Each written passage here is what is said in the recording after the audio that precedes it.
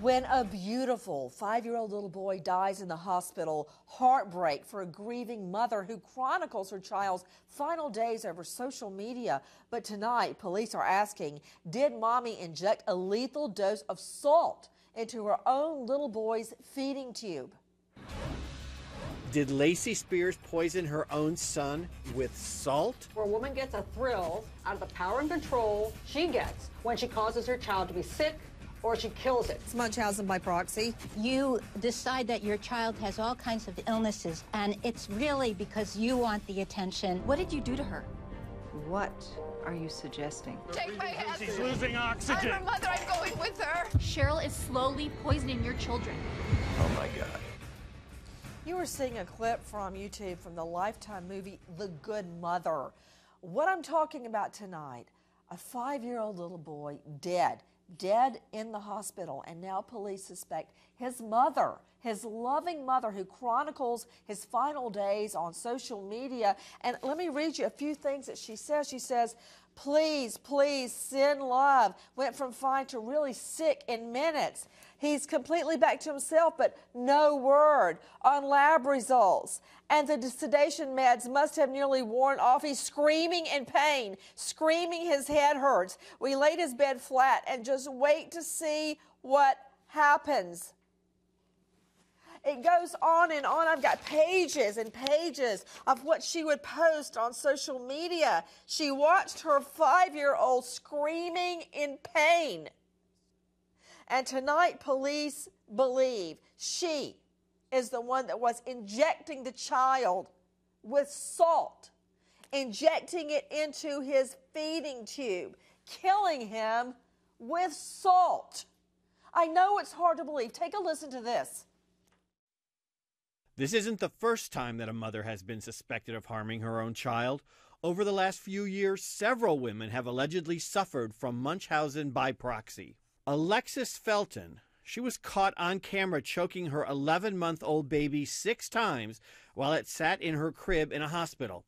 Family suggests she had Munchausen by proxy. Kathy Bush, mom accused of intentionally making child sick, forcing her to undergo 40 needless surgeries. Blanca Montano, accused of poisoning daughter for attention, infecting her over and over again with fecal and other bacteria as the child lay in the hospital. Gigi Jordan, accused of... Straight out to Frank Morano, talk show host 970 The Answer. Frank, it's almost more from than I can take in, because I know you, like I, have been reading all of her postings that she would write. Garnett is sick with the flu, but feeling well enough to try out his new homemade paint. He was admitted to Nyack Hospital. He, quote, had a seizure. He was completely back to himself. No word on lab results. Sometime tomorrow, I will make the decision to remove his life support.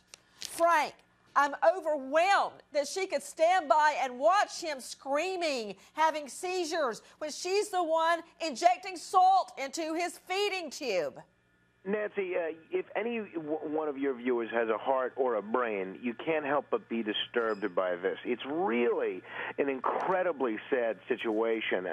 And while they haven't filed any kind of criminal charges yet against Lacey Spears, the one thing that's clear is that this woman is deeply disturbed and deeply dishonest. Whoa, wait. What are they waiting on, Frank Morano? What are they waiting on? She has been injecting his feeding tube with salt, according to police. What are they waiting on to file the charges? You know, Nancy, I know many people are confused by this, but I actually haven't been elected Westchester County District Attorney yet, so I can't tell you for sure. But the one thing that seems odd is that there really seems to be no other reason that young Garnett would have died. I mean, here he had dangerously high levels of sodium even before he died. There's no reason that he even should have had a feeding tube at 5 years old, let alone having salt go into the feeding tube. And thank goodness for the Spears' neighbor, who, when she was called by the boy's mother to dispose of the feeding bag after Garnett died, she instead contacted the police, who tested the feeding bag and found, yes, there was dangerously high levels of sodium in here. It is incredibly sickening. So, Frank, let me understand something. She had him using a feeding tube at home? Yeah, at 5 years old, even though she claimed that he couldn't eat without vomiting regular food, but apparently whenever he was outside of his mother's care, whether it was with somebody else or at the hospital, he had no problem eating on his own. So it doesn't seem to jive with what she was saying, that he was malnourished and couldn't eat.